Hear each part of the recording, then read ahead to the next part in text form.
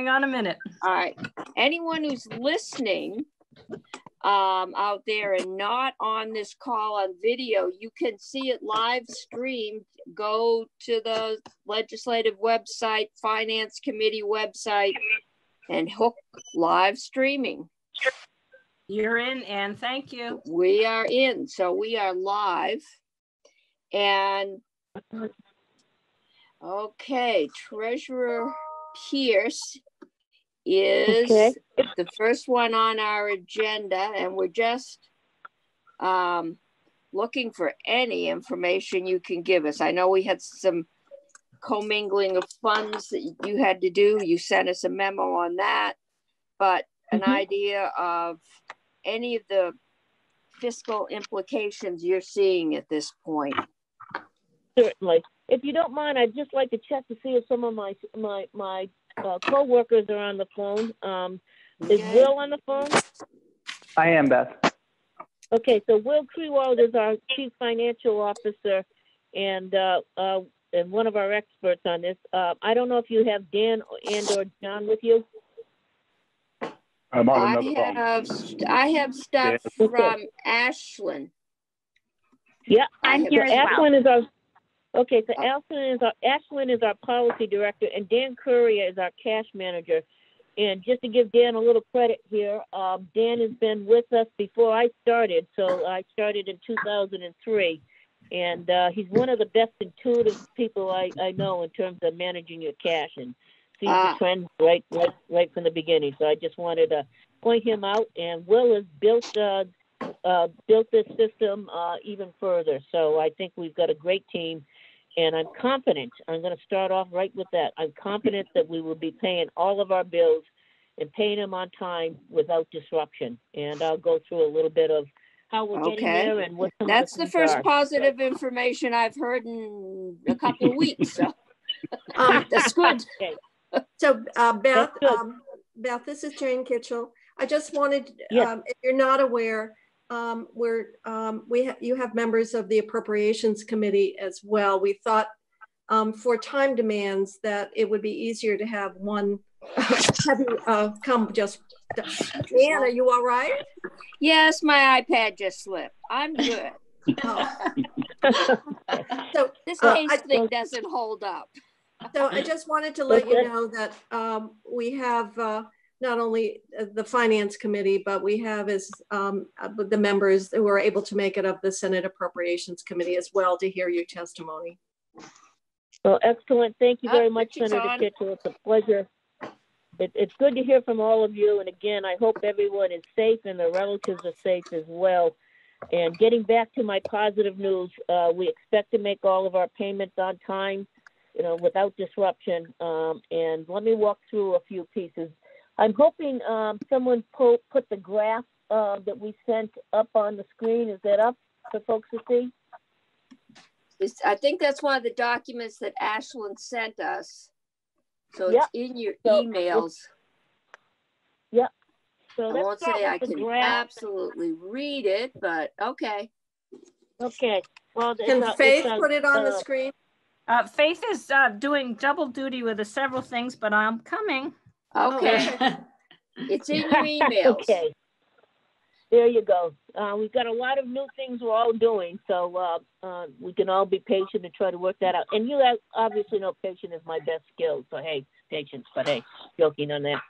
So is it okay to start on this graph? Yes, yeah. Okay. So this is a summary of our cash over a number of years.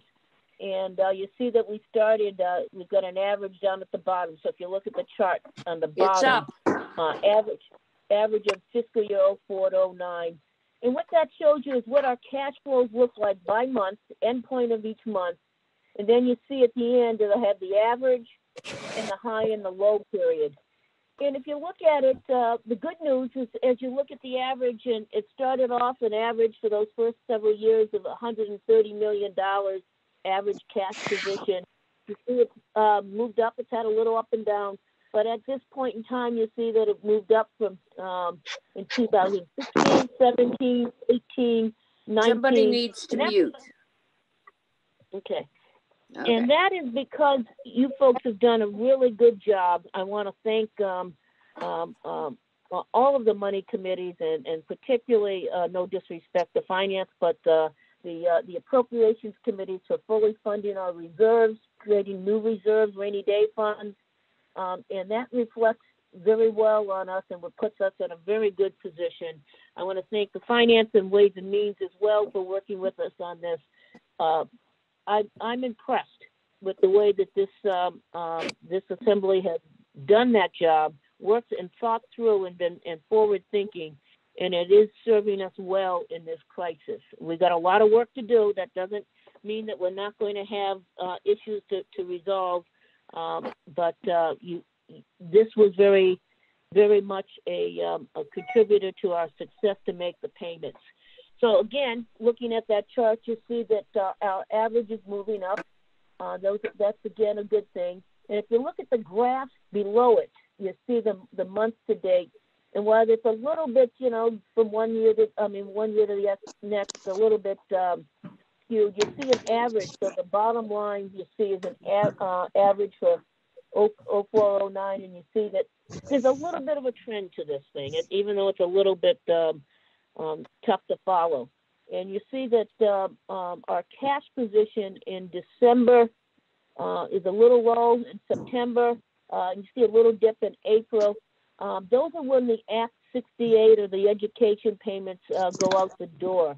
I'm going to see if I get this right, Dan. So September 10th, December 10th, and April 30th, if I did that correctly. And so you see a little dip. On the other hand, on December 1st, we collect some money from the states, from the municipalities that are payers, and we also do that on June 1st, and you see that uptick there. It's a little bit ups and downs, and even within each month, there's an up and down. And this chart is for unrestricted cash. We also have restricted cash, and let me explain the difference and why this works in terms of making sure everybody, every payment can go out the door. So unrestricted cash would include it's a pooled cash, so it's all the different funds are in there together. It would include the education fund. It would include the general fund. I'm going to hope that I get this right. Either Will or Dan correct me if I'm wrong, but the transportation fund, a lot of our operating funds. And it's a pooled cash position, which means that each fund has a portion of it, and in their primary funds, in the fund itself, the ed fund or the general fund, for instance, it will have a cash position, which is reflected as a portion of that pool. So we do pool our monies, and that actually helps us as we're working through managing, our daily cash position. The restricted funds might be funds that are segregated per statute, that can't be for whatever reason a regulatory issue, a federal issue, that are segregated and essentially not part of that unrestricted cash. So we have money in that little account as well. And right now, I think we have about $100 million, if I'm correct, Will, in our restricted cash fund balances. Yeah, that's correct, Beth. Yeah, so thank you.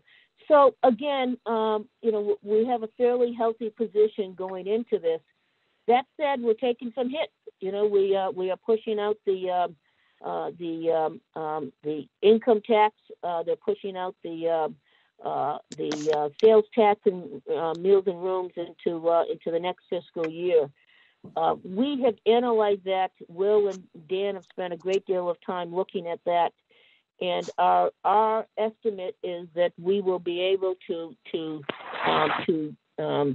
pay our bills despite that, and we're comfortable that our belief is that there will be no disruptions based on just our balances in the unrestricted funds.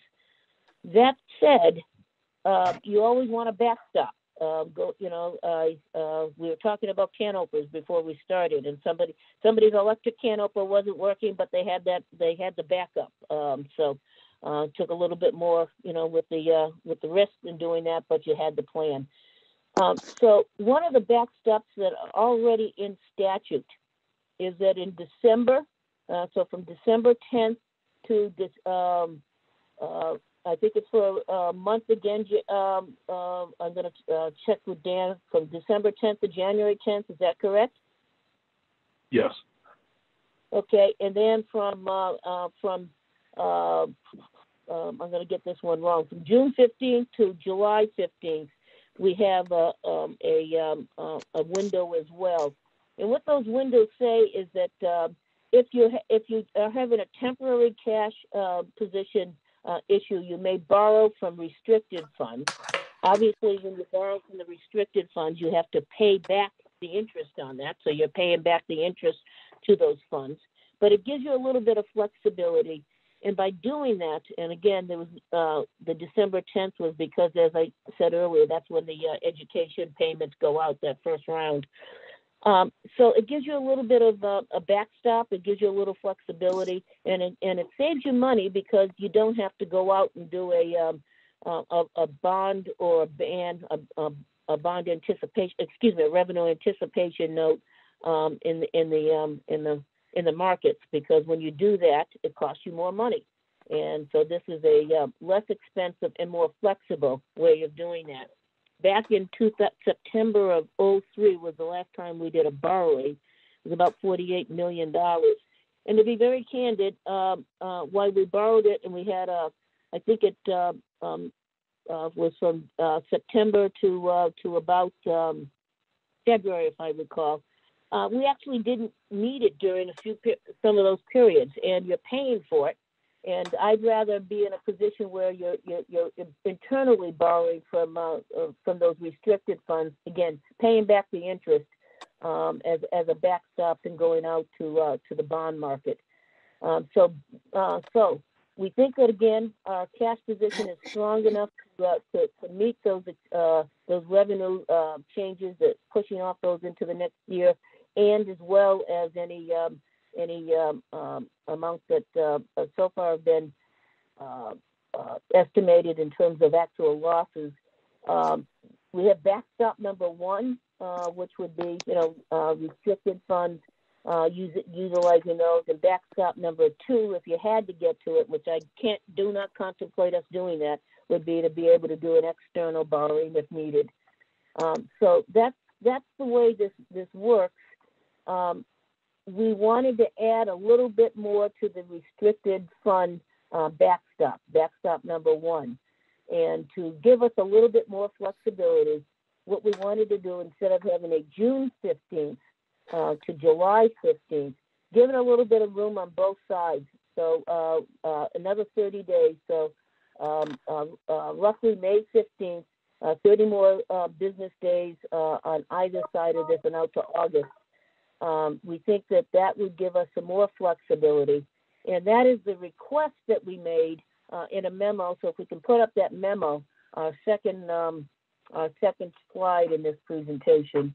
I don't know if people have done that yet. I'm going to do it myself, but it's a memo dated March 26th, and it's to all of you, as well as Senate President Tim Ash and Speaker Mitzi Johnson.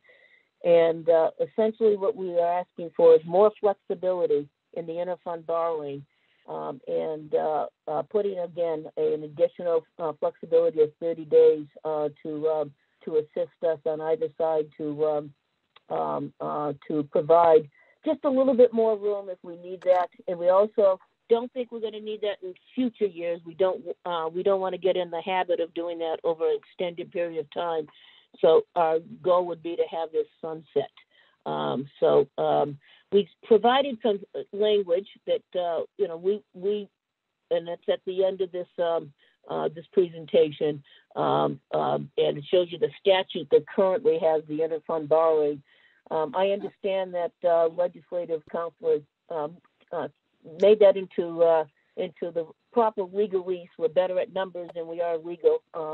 And has that for your review, but we think, again, that this will be an extra step and provide that extra option for liquidity. But again, as the memo says, we stress again, we have sufficient cash to meet our payments.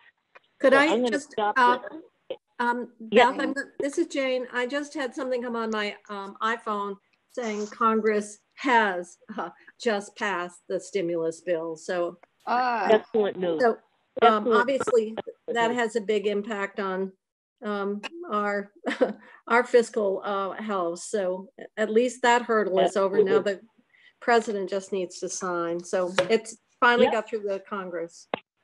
Well, that's excellent news, Senator. We're very happy with that. You know, we're trying to analyze that as you are and as Joint Fiscal is. We're obviously working and sharing information with all parties, including the governor's office. We want to understand, how that, what are the rules around it? Where what it can be used for, how it can be used, how it interacts with our cash flows. So this analysis that we presented to you right now does not contemplate that, but that's certainly once we get a little bit more into the review, we'll be updating our numbers. And I also want to stress that we're updating these numbers daily. Dan and Will are doing a great job with that. And we're meeting twice a week with the administration, and we're keeping Joint Fiscal in the loop as well. But that's great news, Senator. Glad to hear that. So I'm going to stop. Could I ask another question, Anne? Maybe you know the answer to this, but I don't. If you in fact had to go in and take money, some of that restricted cash that comes with restriction, you said it has to be paid back with interest. Could you just tell us how is that interest determined? It would be the interest rate that it would have earned otherwise?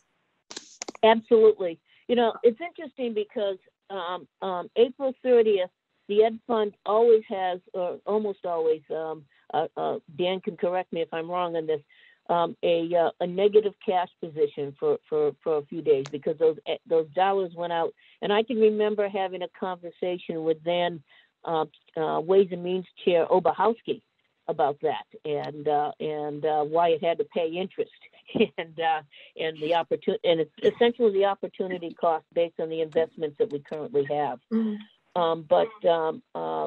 So this is not an unusual event to have that cash position on April 30th, and by June 1st or earlier, that cash position is erased. The negative cash position is erased, and we're back to a positive position. But that's the beauty of having a pooled system. So the Ed Fund doesn't have to go out to borrow, increase cost to the system, because again, the cost of borrowing in the external markets, in the bond market, would be higher, and it allows us some flexibility. And each fund has its own integrity, and each fund has its own position within the pooled cash account. Thank you. Beth, this is Michael Sorokin. When you talk about restricted and unrestricted funds, included in there, I assume, is the stabilization fund and the rainy day fund. Okay, so the stabilization and the rainy day fund do have their own cost centers as well, but they're part of the unrestricted funds. Okay, thank you. Okay. I'm gonna, if I could, Senators, could I ask Will if there's anything he wants to add to this? You sure can. All right, no, thank you. Will, take it away. Yeah, Beth, this is Will. I think. Could I ask? Yeah, okay, I got somebody's arm on video. I'm trying to find my agenda. So Bobby has a question, and Chris? Yeah. Okay. Yeah, Beth, okay. I'm wondering, in the stimulus package, they've talked about setting money aside for states to be able to borrow, and you looked into that and what the interest rate might be on that, and if it would be lower than borrowing, say, from the restricted funds. Okay, well, number one, I think our rates are, unfortunately, with the market going in the direction it is in the Federal Reserve, the rates are pretty low. I have not checked that yet. We certainly are going to. I sent off some communication with NAST, the National Association of State Treasurers, the other day to start to take a look at this. And the treasurers across the country are meeting weekly to have a conversation about what's going on and what we can do to help each other and ideas. So we're going to take that bill apart and look at those provisions. I will be able to get an answer to you down the road, but I do not have that right now, sir. Thank you. Okay. And yeah, Chris. Treasurer, I'm curious if we grant you the permission to borrow between funds, why would we expect that the funds would be reimbursed? I mean, what would lead us to believe there would be a swell of cash flow down the road given the current projections? Well, we've done that. We've looked at the projections, and we've done some scenario analysis and worked with Jeff Carr, the economist, the administration, Joint Fiscal, to look at what the revenue losses and revenue deferrals into the next fiscal year are. And we are confident that we have sufficient cash to meet our needs. There are some questions about financial statement preparation that need to be hammered out. And I'm not the expert on that, but we're going to continue to try to get some resources for that. I happen to be the president of the National Association of Auditors, Comptrollers, and Treasurers. And while treasurers don't do the financial statements, clearly the comptrollers are involved in that process, and the auditors are involved in the review of that. So we are going to be working with our resources with NASDAQ to try to help us as well as some very competent people in finance and management. But that is not our particular area of expertise. That said, we have sufficient cash to meet our requirements and to pay our bills and to move forward. And again, we're going to catch up with that in July. Obviously, there's going to be some impacts to specific funds. I know you've been looking at the Ed Fund in particular. And again, the final position of that fund at year end is something that needs to be discussed, but that's not the area that we're concentrating in our presentation today. But we will be happy to assist folks that will be working on that. Thank you. Okay. Any other questions for the treasurer? Okay. Hearing none. Thank you, Beth. Thank you. And again, I want to compliment my staff. They've done a great job in doing the contingency planning, and my deputy, Michael Clausen, who's not on the phone, but he's the captain of our remote processing work teams, and they've all done a great job. And I just want to say thank you to them, and thank you for you folks in the middle of all this and what you've been doing to conduct the business of the state and keep us moving. So thank you very much for your good work, and take care. Actually, Okay, thank Beth, you. Beth, I actually have one. All right. We have one more. One follow-up question. There you go. Yes. Your news sounds, I don't know if I want to say promising, that we don't have a cash flow problem at this point, but if things go south in terms of borrowing, just generally, I don't know if you can answer this now, what opportunities may be out there for the state of Vermont? Well, again, some states are in worse shape than others, and some have already done some borrowing out in the markets. Typically, revenue anticipation notes, which is a note essentially going out to the market in expectation of future revenues. So they're doing different things to meet their needs. We're in a more fortunate position because we do have it with the great work of the General Assembly to have sufficient reserves as we move forward to help us through this. So our first thing would be interfund borrowing, and again, we're asking for the extension of that period for 1 year. And it will go back to its still we have authority for interfund borrowing, but for a shorter period going forward. And we do have access to the markets if we need to. One of the things that buried in the 600 some odd pages of the stimulus bill is a section called Section 4003. And what that did was, and we spent a lot of time on that, the treasurers across the country, investment professionals across the country, to tweak that section a little bit to free up some of the there was a log jam in the markets, a lot of outflows from institutional funds and no buyers at the time, and consequently there was some really high cost to borrowing. With that section of the stimulus bill, that's going to free up that market. It already has, just by knowing that that's out there. And so there are options to do that should we need to, and we have the authority to do that in the Treasurer's Office to do short-term borrowing.